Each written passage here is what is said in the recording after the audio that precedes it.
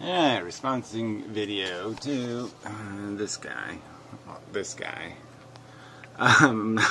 Nihilism or Transcendence, a reply to Inmendham. So apparently he has a blog post that goes into more detail, or maybe it's more worthwhile. We'll check that out later. So anyway, we're 5 minutes in, and I don't know what the fuck he said. Thanks for the reply. Yeah, except he took 5 minutes to say that. And so now he's complaining about the response style again. Like, don't play my video and respond to it, because that somehow doesn't make sense to people, when to me that's the only way you can do this right. Because you have to identify whether your paraphrases are crap, okay? Your understanding of life on Earth is shit. That's basically my opinion, okay? Life on Earth is not that complicated. We're evolved machines that compete for an insanely inane purpose, which is replicating a molecule. And that's all it is, replicating a molecule. Acquire eccentric tools to beat the shit out of each other on a little round ball hurling through space, so your toolkit is the best toolkit. Whoop-de-fucking goddamn do. That's the natural function. That's what's happening here. There is no God, there is no magic, there is no anything. And one of the tools we have is this consciousness thing. So that's number two. Number two, consciousness. And consciousness does two things. It feels good and it feels bad. Is this too complicated for you? And the point is you don't make the consciousness thing through any mechanism that could be called fair in how you proportion, or deserve and fairness have nothing to do with how the pain and pleasure is disposed among the sentients, and you don't get the consent of the players in this stupid game. So those are two really huge flaws in your fucking gameplay. And this whole idiotic idea that I'm supposed to live 18 years and then kill myself is idiotic. You're never going to give adolescents the right to kill themselves. So why are you talking? Why should I have to even go through my circumcision? Why should I have to spend 10 minutes with you fucking scumbags? Alright? By your authority. You say it's worth playing, and so you'll make victim. Fuck you. You don't have a right to do that. Is that too complicated for you to answer? Where do you derive the right except for your arrogant optimism? Where else do you get the right? Oh, that's right. You don't have it from anywhere else except you're an arrogant optimist. So anyway, we don't need an hour to say that. We don't need a half hour to paraphrase that. So anyway. So I'll play another 5 minutes and take notes and respond. Fuck. I'll be back.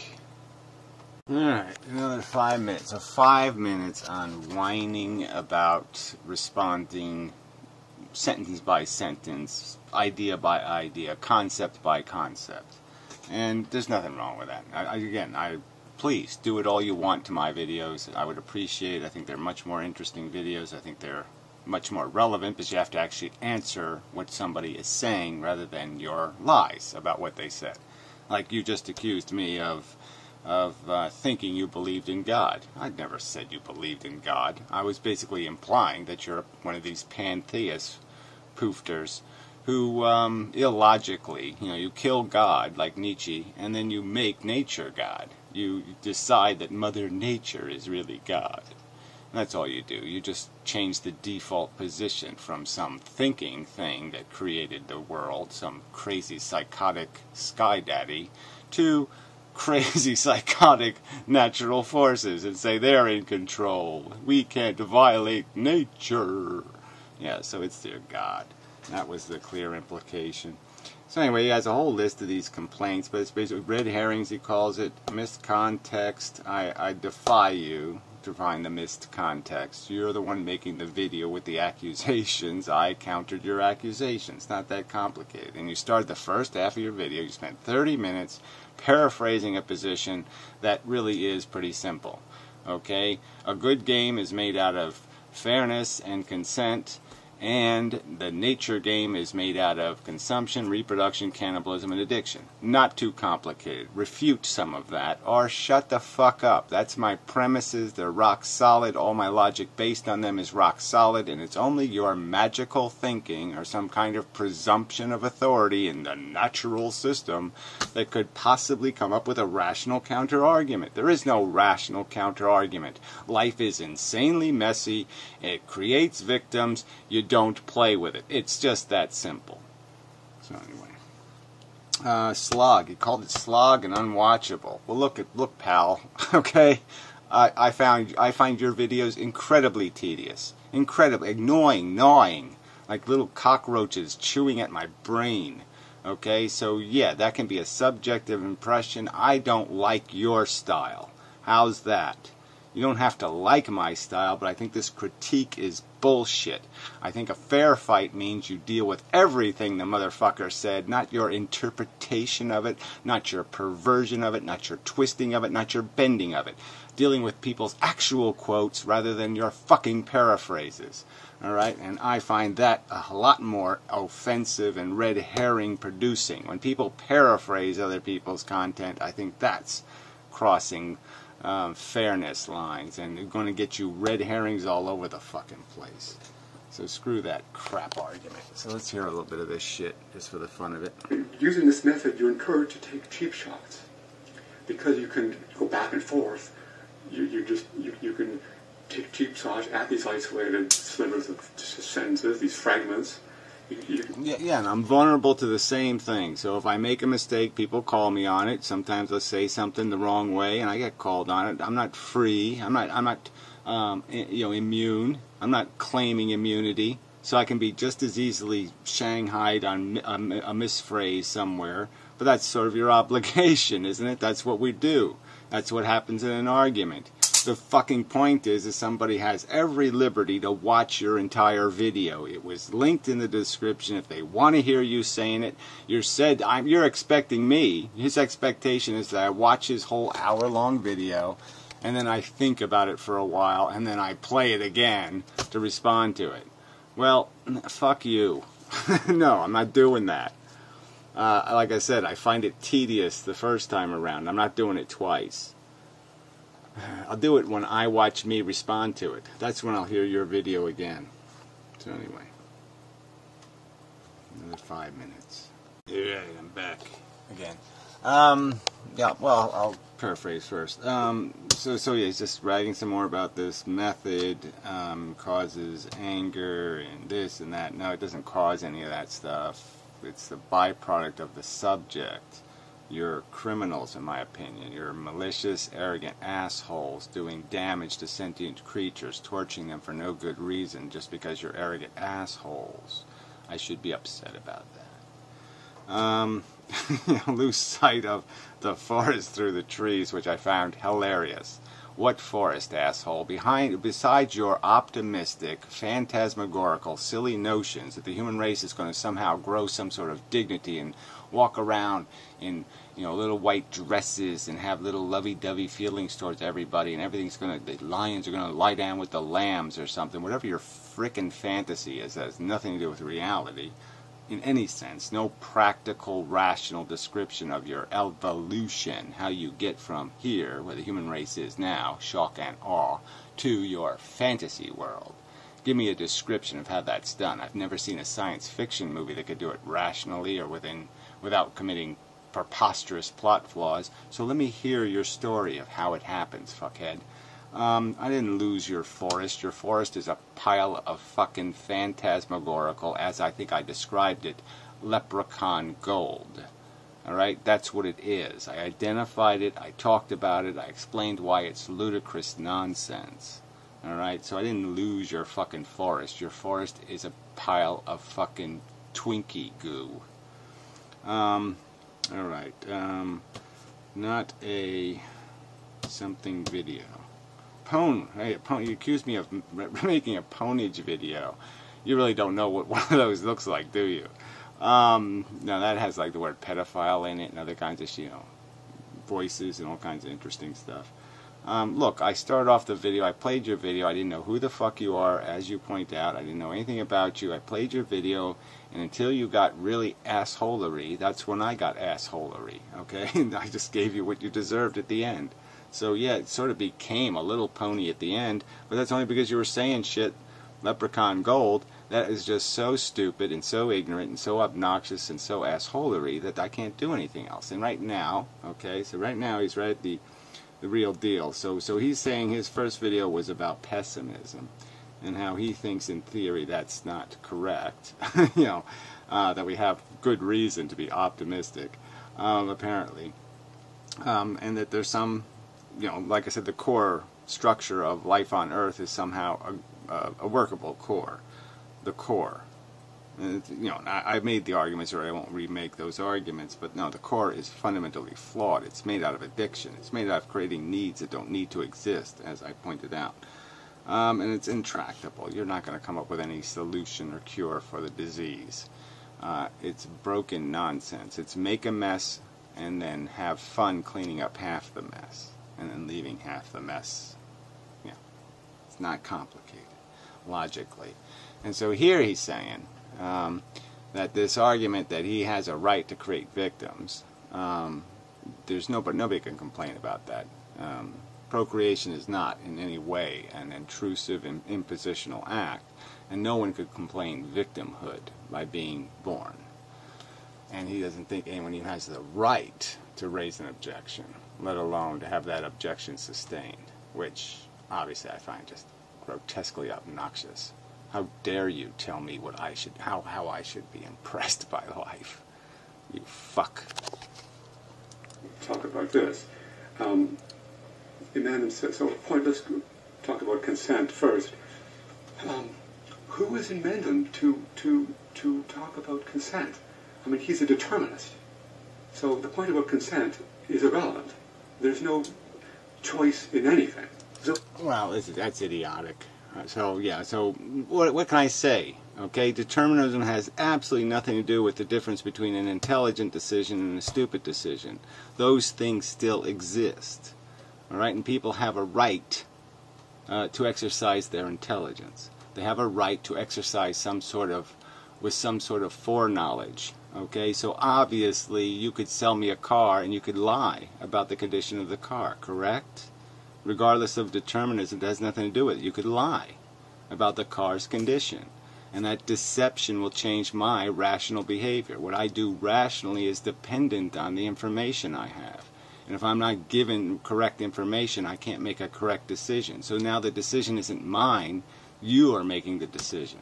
You're taking away from me the right to make an informed decision by lying. You can't understand that concept. Determinism has nothing to do with what is right and what is wrong. It has nothing to do with the fact that there is still stupid behavior and smart behavior.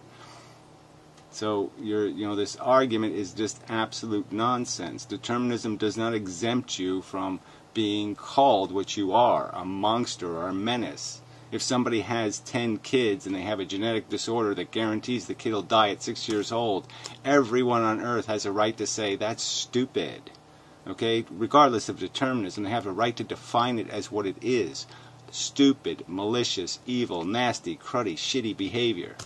And that's all I'm saying. I'm saying your behavior is stupid, ignorant, cruddy, malicious, sadistic, and it sucks. Yeah, that's the definition of your existence now because of that. You're an advocate for suck behavior. So you're in a category. I've put you in the category. All right? Now, where have I broken determinism by doing that? Oh, that's right, absolutely nowhere. I've drawn a logical conclusion based on logical, acquired, reasonable evidence, and there's been no violation of logic or determinism. Fuck you. Stupid argument. So I'll be back. This ought to be good. Yeah, he doesn't believe in consent. He thinks determinism eliminates the right of consent. Amazing. Amazing. You have to... The part of the determinism is writing the contract. You can't understand that? Alright. Yeah, he's going to move on to fairness, so I guess we'll finish consent. So he says, because I'm a determinist, I cannot use the word consent, and I can't use the word choice, which I think is just idiotic. It has nothing to do with the fact that we all have wills, okay? The argument is about whether there's anything free.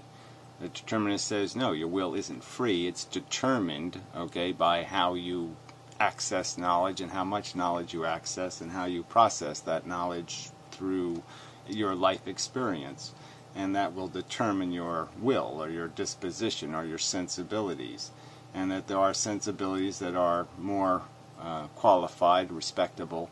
The more miles you've flown a plane, the more pay you'll get as a pilot often, because with hours comes experience, comes knowledge, comes wisdom, comes ability to deal with a problem.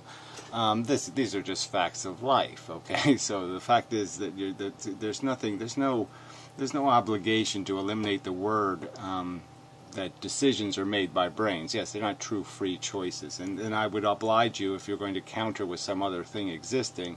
Whether you're saying that you're also a determinist, I can't be clear or sure of, but I'd just like to know what this free thing would be. What would a free will come from? What force would be making the decision besides determinism? So I don't see any difference here. And what you're really saying in the end, what we're arguing about is that if there was no, so let's just say there is no choice and there's no, the notion of consent is iffy. The bottom line is there's still going to be a set of will notions that will decide behavior. Okay, you're saying that your optimism will notions should somehow override people that are pessimistic. You're basically saying that in the battle between two ideas of fail-safe and reckless, stupid, moronic risk, that somehow fail-safe should lose. And I'm saying that no, all the evidence is on the fail-safe side, and Benatar writes about that evidence. And you'll have no hope of making a rational argument in defense of reckless risk. It has absolutely no potential of returning anything of real value, and you're just wasting and committing a crime against the victims that'll pay for it, the things you will force into existence, torture for no good reason, because you're an idiot. And you are, in fact, an idiot. I mean, you use words like nature is divine, and people are supposed to take you seriously in calling yourself an atheist. Why would you say nature is divine? That's idiotic. If you're an atheist, using this whole concept of undeadness, why would you play with a word like that? It has all these mystical notions. There's no such thing as undead. You're either alive or you're dead. There's no undeadness. All right, so then the free will thing I did.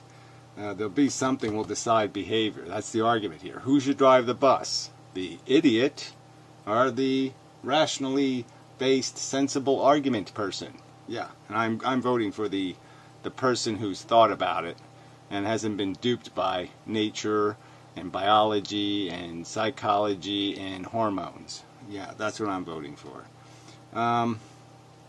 Let's see, who should? Yeah, right. So I already did that part. So yeah, there's no this free ability. Now he's arguing that an issue of consent is that you give implicit consent by not killing yourself. So obviously we can't kill ourselves in the womb. We can't kill ourselves until we acquire the knowledge that makes us capable of realizing we're in slavery, right? How long does it take a child born into slavery? It probably took them a little while to really quite understand what the fuck happened. You know, that their ancestors were kidnapped and they've been forced into a regime that has nothing to do with anything meritorious whatsoever, except that one set of guys had guns and the others didn't. You know, and they threw the other people in chains, and once they had them by the balls, once they had a gun to their wife's head, they could coerce behavior out of them. Yeah, it takes a little time to figure out what's happened to you on Earth. And then by the time you do find out, you might be caught up in a little bit too. You might have some strings and entanglements to people, and killing yourself ain't so easy. And then that doesn't even count for the biological problem, which is this isn't a free ability to kill yourself. You have to go through the process of death to get out of here. There's not an open door that just says out, exit. You just walk through it, no harm, no foul. No, you walk through that door, you're going to get tased. Okay, you're going to get tased, fucker. You're going to have to go through an experience that is intrinsically and fundamentally by every description that may not be pleasant, especially if things don't go right, especially if you have to do it illegally.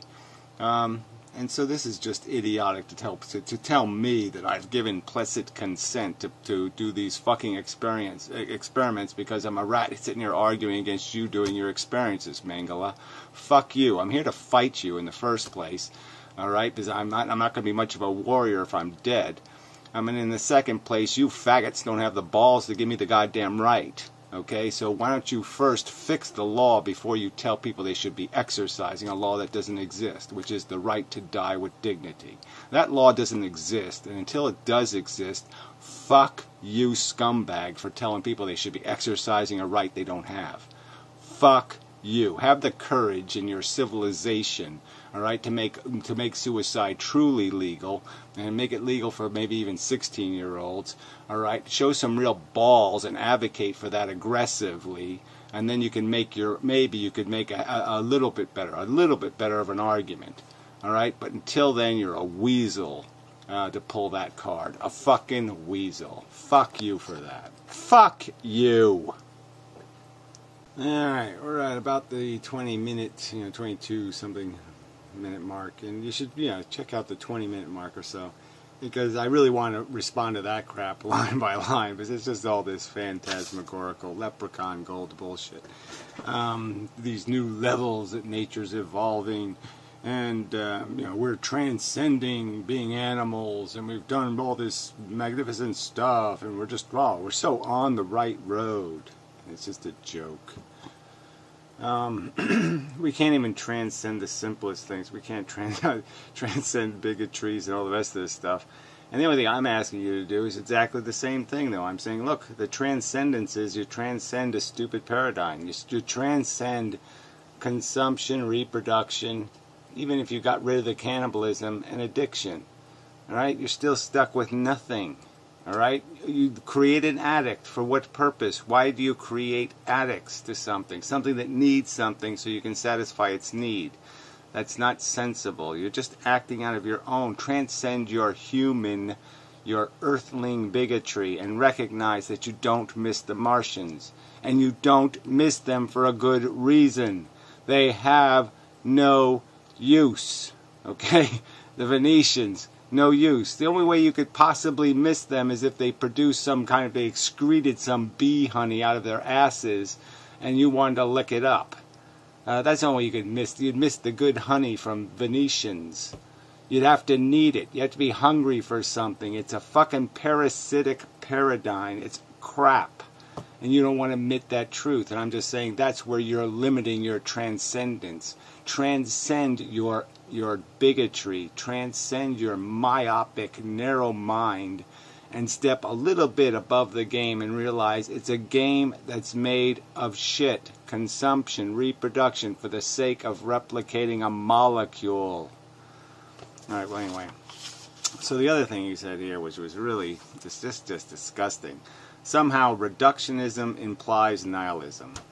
And you just say, how so? How exactly is taking something apart, seeing how its parts were made, and then seeing how it functions, how does that in any way make you incapable of recognizing it as valuable or meaningful or substantive? It doesn't do any of those things, not at all. Reductionism, what is that? And what is the alternative to reductionism? What is the alternative besides God to dissecting it, seeing what it's made of, and understanding how it works? What's the alternative? Explain to me. Show me the alternative way of rationally understanding something besides dissection. This is just idiotic. You don't have a rational alternative except for fairy stories. Make up a better story. So we're right back to that crap. And so, yeah, it's just such a joke for him to tell me I'm obligated to be a value nihilist when he's the value nihilist. There's nothing in my philosophy that denies me the ability to see or recognize that sentient creatures feel and that feelings are highly important. Where in nihilism, where in reductionism, where in my naturalism am I obliged not to recognize that? It's just such a lie. It's such a pile of crap. It's based on absolutely nothing. You're the one claiming you're the nihilist. You're the value nihilist, not me. You're the one that's saying you somehow have an authority or a right to torture animals. I can recognize that there's a value problem there. Again, so you're the nihilist asshole, and you're the one not transcending your own bigotry. You know, so fuck you and this nonsense. I mean, I really want to play these video, and just because I want to show you each one of his crackpot statements and say, see, this is it. Look, listen to this shit. Just one after another of pie in the sky, phantasmagorical fairy dust. Nature is evolving into something. What do you think it's going to evolve into? For 4 billion, well, for 500 million years, or 1 billion years anyway, it's made trilobites and sea monsters and tyrannosauruses and great white sharks. That's what nature makes, shithead. There's no transcending the model. This is stupid. The function, okay? You can't fix the function. That's the whole point. It's a desire machine. That's all it is. You want to arbitrarily change what it desires because, okay, you'll transhuman yourself into robots, and then you'll desire to what? Play the hokey pokey and then jizz all around? Is that what you're going to do? You're going to hokey pokey and then jizz all around and then say you're something? No, you're a joke. You're a fucking laughing stock. That's what you are. Alright, yeah, it's time to say fuck this shit. Alright, so I didn't get very far. So he's basically saying, look, the only two choices are nihilism and transcendence. And I'm arguing, of course, that there's this really easy, simple choice of, yeah, let's go with the fail-safe thing. You know, the value neutral, fail-safe, no risk, really. The Benatar solution is obvious. I mean, shit. The Martians don't miss being Martians. And there's none of them suffering, so win all the way around. And we should become like the Martians. So really it's a choice between fail-safe and squandering suffering. Or worse, in my opinion. It's malicious and sadistic, so this isn't just a waste of suffering. These people are sadistic, selfish, motherfucking cunts. So anyway, so now he's going to call it a naturalistic fallacy. To believe that discomfort bad, comfort good. Now, this is where the argument's going to end, right? Because there's no point in this. There's no debate. I'm sorry. This one I have personally visited this Martian. I've done it. Okay, I've got evidence. Right? Ow, ow. Yeah, I have evidence right here with me. Okay. You're not going to be able to make that argument to me. It's an impossible, idiotic argument to call it any kind of fallacy for me to recognize that I'm a sensate organism and that and to recognize the fact that those sensations have distinctly different qualities of horribly obnoxious, which is bad, and not obnoxious or pleasurable, which is good. There's nothing you could possibly say could possibly change my 50 years experience as a sentient organism. You just can't undo the intrinsic, inherent quality of sensation. I've experienced it, shithead. How are you going to argue me out of the realization that I know that if I shove this pen slowly into my head that it will be a horrible experience? You can't, you have no hope. This is idiotic. So if I can't get concession on that subject, fuck this. This guy's too stupid. He should be in a fucking laboratory and he should get what the average little white mouse gets. Alright, he should be boiled in his own bullshit and have his skin slowly peeled off. Alright, let's talk a bit about morality then, a bit more about morality. Inmendham says... Yeah, well, I don't know how you could miss in those 4 parts where I said, I don't want to talk about morality. I want to talk about value ethics, right? I only said it, like, how many times in those 4 parts of videos? So this is your paraphrase again, right? So you can't really listen correctly, ever. I made a whole spiel about how I don't like the word moral. I don't use the word moral, and there you go. Put it in my mouth anyway, right, fuckhead? Yeah, that's character and integrity. Fuck you. More, I think, in his dialogue with Corey Anton, who was the person he was talking with in the videos I talked about in my last video. I don't think he says this so much in this 4-part response, but he says, in some other videos at least, that right and wrong, or pleasure and pain, are inherently valuable. Pain is inherently bad, and pleasure is inherently good. It's not so. That's a naturalistic fallacy. So you heard that, right? I mean, is there really any point in talking to people who don't understand that, like in war, the horror is that, you know, people get shot and they slowly die on the battlefield. Or like in the Civil War, 2 weeks later, after they've had their legs sawed off and all this other horror happening to them, and we can all appreciate that I would pay $1 zillion not to be that poor slob? Is somebody can't figure out that that's where the value is? Fucking A. Inherently good or bad. No, these value judgments are subjective. Well, again, subjective. Like whether you like vanilla ice cream or chocolate ice cream, you can like pain and suffering imposed on things, or you can dislike it. And either way of looking at it is perfectly reasonable. If you think it's reasonable that all the darkies should be tortured, then that's perfectly reasonable. Because it's subjective.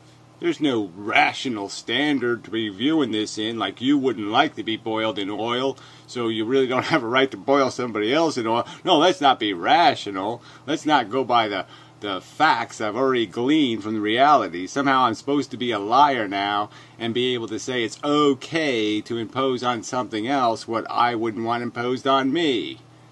No, that's not okay. David Hume pointed out, the philosopher David Hume, if you sort of observe, let's say, an act of murder, so someone, is taking a knife. You're really dumb. Because if you're going to do this, you should say act of murder in some way where the victim, isn't going to be some sort of victim, okay? So you're using a really bad example. So, you said something like if you snuck up behind somebody and, knocked them in the head with a 45, and, they're gone instantly. Most of their head's gone. Hard to find the crime.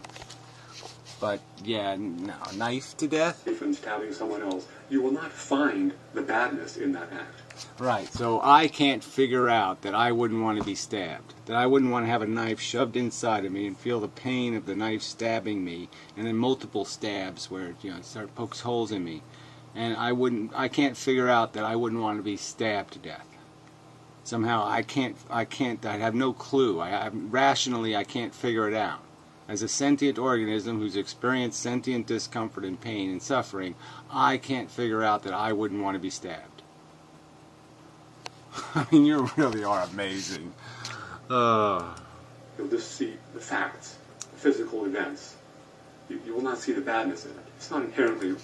Again, that's only if you're not been informed by sentience. Okay, you'd have to be some kind of device that has no understanding of what it is to feel pain. That's the only way you could possibly not react to the circumstance as realizing I'd much rather be that guy than that guy. You're too stupid. Right or wrong, inherently good or bad. That's a naturalistic fallacy. Alright, well that's just too stupid, right? So we'll just end here, right? There's no point in me wasting time on people who can't even figure out that pain is bad and comfort is good. They can't even figure that out.